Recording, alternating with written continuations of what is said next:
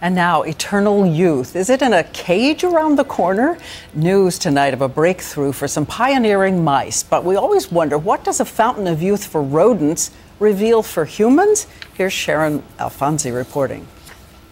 I feel tremendous. In the movie Cocoon, it's a swimming pool that turns back the clock for a group of senior citizens.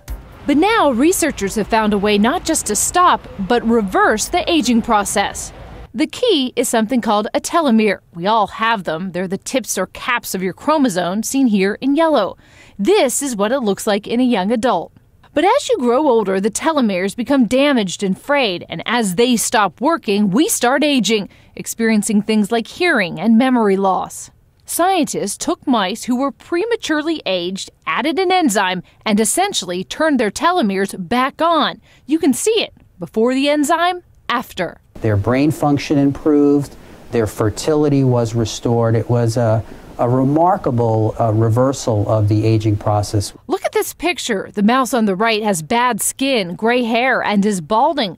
But the one on the left had its telomeres flipped back on. And you could see that essentially you now have a dark coat color, that the hair is restored, that the coat has a nice healthy sheen to it. Even more dramatic, the change in brain size. This is before. The mice had 75% of a normal brain, like a patient with severe Alzheimer's. But after the telomeres were reactivated, the brain returns to normal size.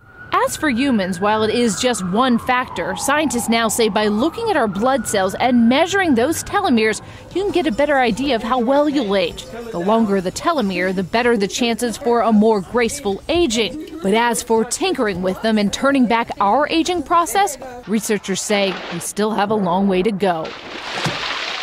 Sharon Alfonsi, ABC News, New York.